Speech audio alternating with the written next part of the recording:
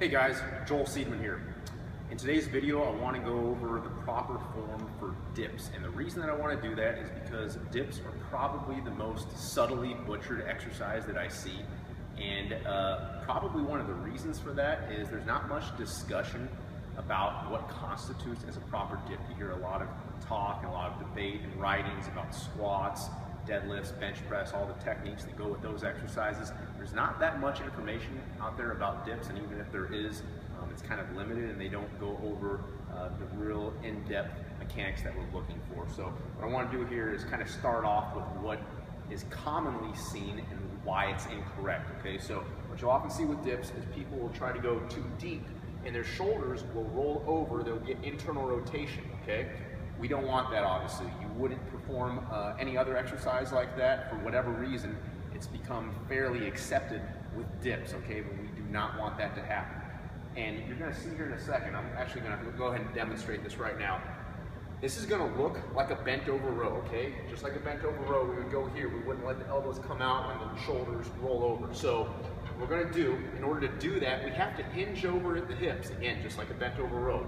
To do that, we have to hollow out the core and get tall, driving the legs slightly in front with our toes dorsiflex, depressing and retracting the scapula.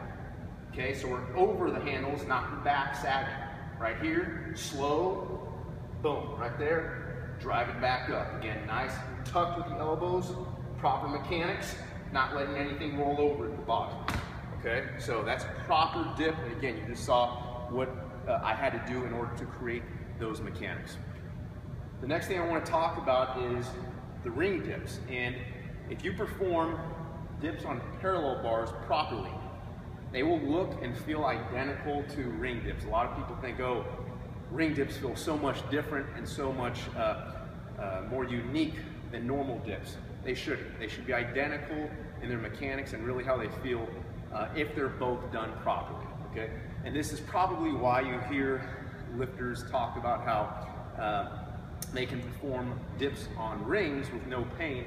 When they do it on parallel bars, there is pain. That's just because they don't know how to set their shoulders in their body position where it needs to be. With the rings, because it's so unstable, it kind of automatically causes centration of the glenohumeral joint.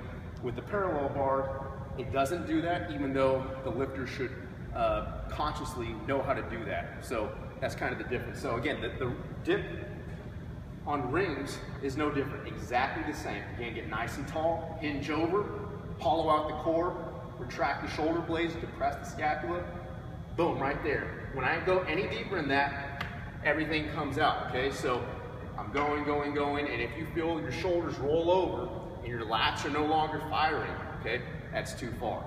And again, it's no different than a bent over row. We would never perform a bent over row like this. Why would we perform a dip any other way? The last thing that I want to mention here is the mechanics for dips are almost the same for a push-up, okay? So if I'm doing a push-up, I'm right here. A dip is the same thing, just bent over, right there. Nothing moved, nothing shifted, okay? And we know that push-ups out here is improper, okay? And that's how a lot of people do dips.